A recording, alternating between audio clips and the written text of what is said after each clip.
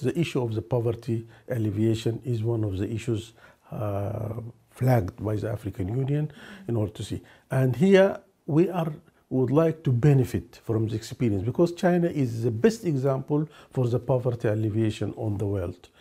Well, I mean, alleviating 800 million over a period of 3 or 4 decades. This is really an amazing and astonishing achievement, which you would like. We cannot replicate the same, but we have cooperation with China to benefit from their experience and to adapt it to our African realities. Thanks to China, we would like to share with us their experience in this regard. Not only the experience, but even they are providing resources, I mean, to help in alleviating the poverty in the continent.